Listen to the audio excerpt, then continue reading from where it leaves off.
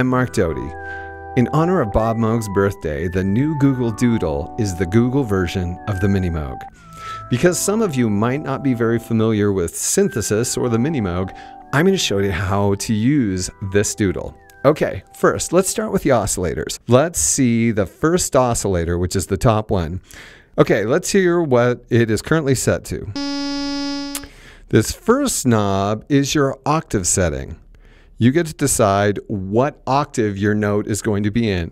Now you'll see these numbers followed by an apostrophe, and those are footages. That's 4 feet, 8 feet, 16 feet, and they have these labels because they're in reference to pipe organs. Those are pipe lengths which define octaves in a pipe organ. And the original Mini Moog and most synthesizers still use this naming procedure. So you're deciding what octave it's going to be in. Low is below audio range. You can't hear it. It's usually for modulation, but 32 is very low. 16, 8. 8's right in the middle, as you can hear. But we go up to 2, which is quite high. But let's get down to 8. Okay, that's a good place to start. This middle knob is your tuning. You get to tune what note that you want it to play within the octave you're in.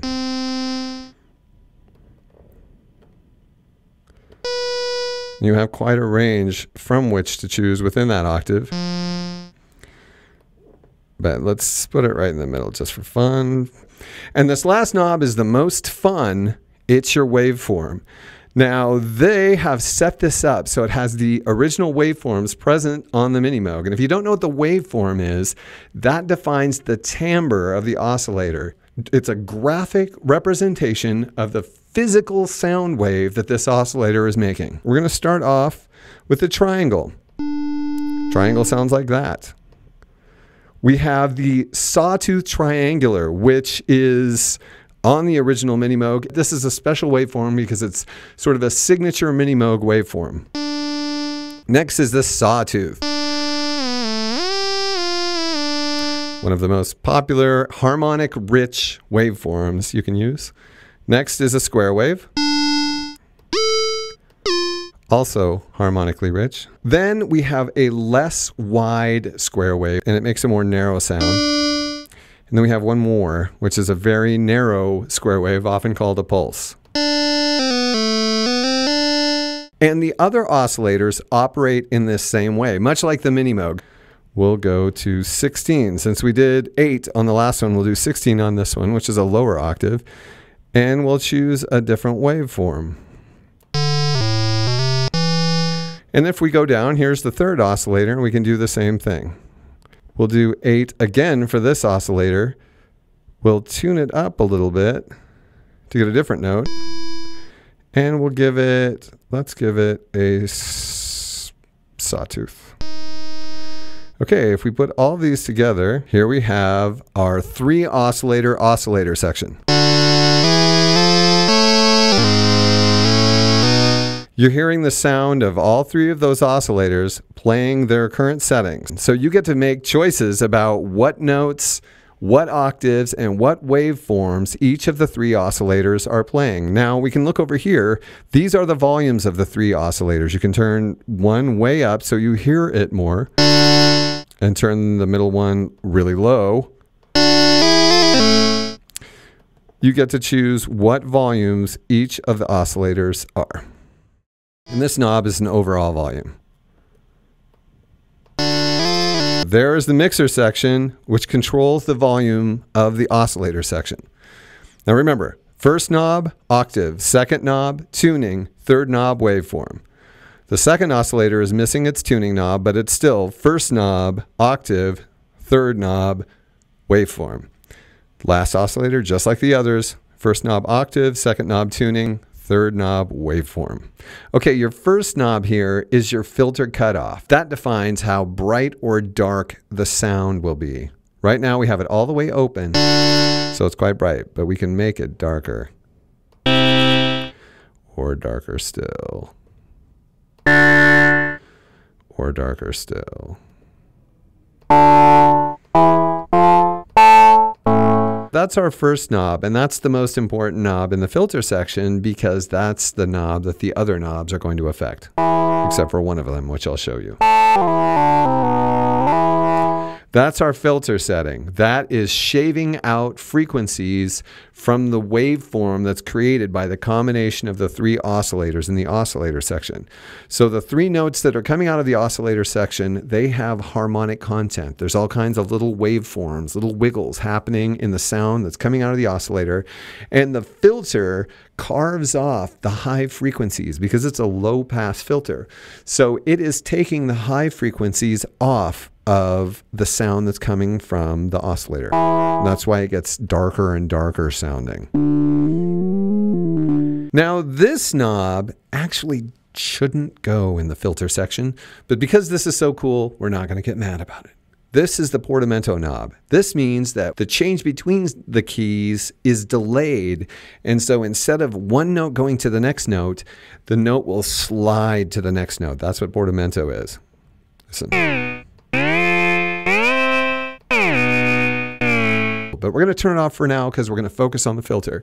Okay, this knob right here is your filter envelope. Now, an envelope is just a way that you can control what the filter does without like having to actually control the filter cutoff knob as you're playing. The envelope will cause the filter cutoff point, which is this knob, to move in the way that you decide. So listen. We can hear that filter going, ear, ear. It's open and then it's closing on its own. And these things are defined by these over here. This knob is your attack. This tells the filter where to start. If it's all the way down here, that means the filter's all the way open when it starts. But if we want the filter to start close, so you can hear the filter starting dark and then getting brighter. That's what this attack knob here is doing.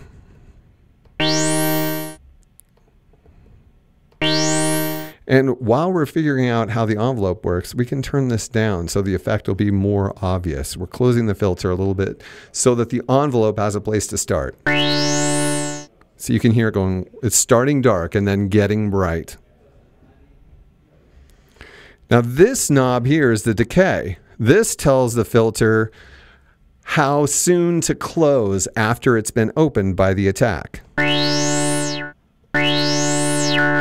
So you can hear it like closing. It goes, and that last part of the noise, the ridiculous noise I just made, that is the filter closing because this knob is telling it how long it should be until it closes. If we turn it all the way down, listen what happens. Wow, nothing. That's not what's supposed to happen. If we turn it all the way up, let's hear what happens. We can hear it close. It has a relatively quick close. And so if we turn it all the way up, we have the attack all the way up. We have the filter starting close, opening up, and then closing in a nice rounded shape. Or so. Now, if we close, if we turn the attack all the way down, it starts with the filter open, and then the decay takes the filter and closes it. This is kind of confusing, I know, but if both of them are completely closed or all the way down, we don't get anything. That's not entirely how the Mini Moog works, but that's okay. And this last knob is sustain.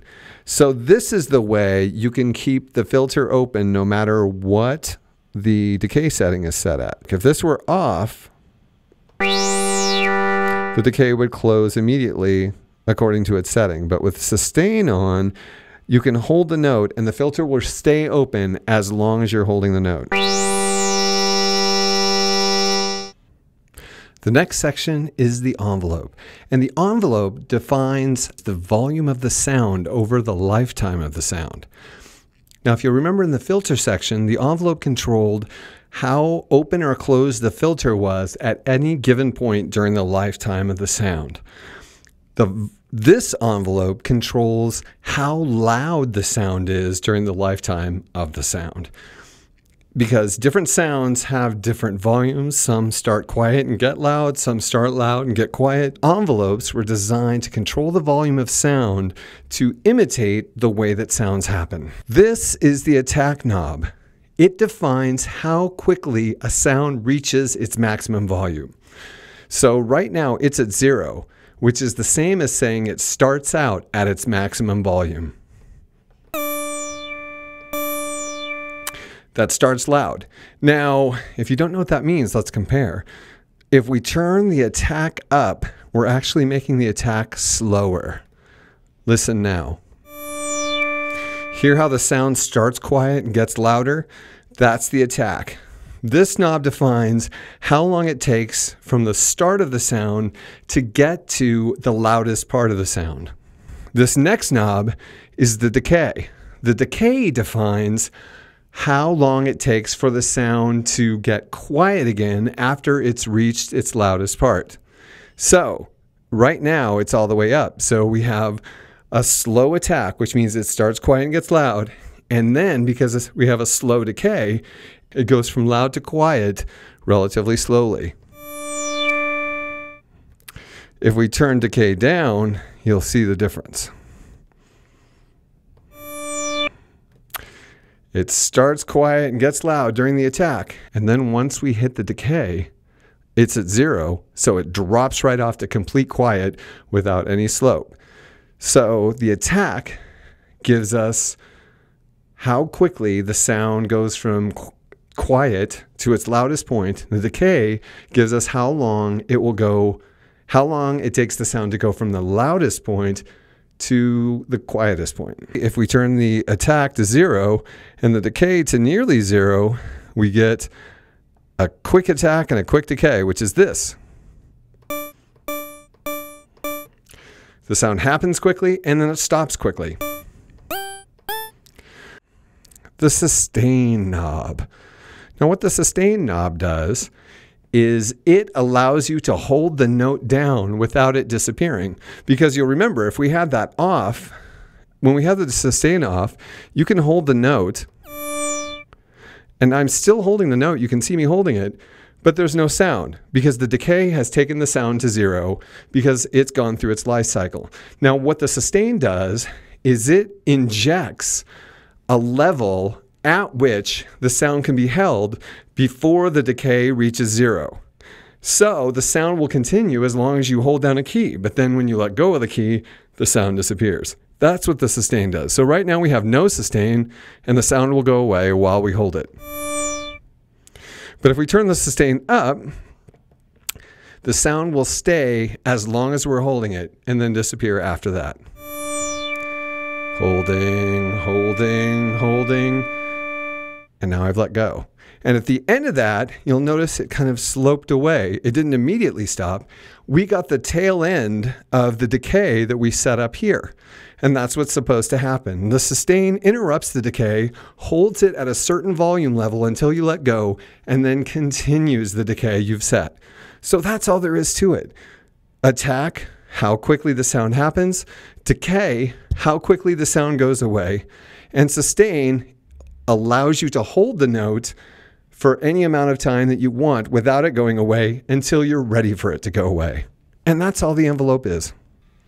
Okay, now I'm going to show you how to use the recorder. First, you make a sound, which I've made a bass sound. And then you click on, for example, the first track, because there are 4 tracks, 4 different tracks that you can record different sounds on. And then you press record.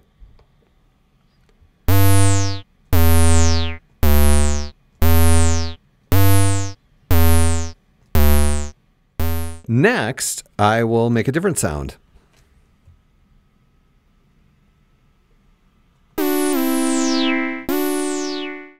We select the second track and record.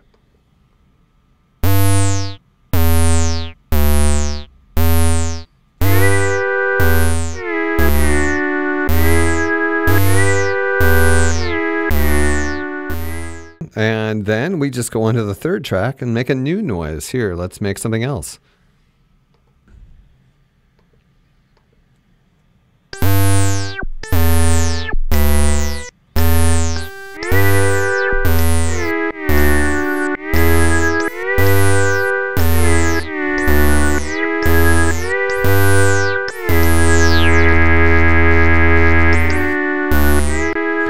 Okay, we've got some weird stuff going on, but you can see how this works. You have 4 different tracks.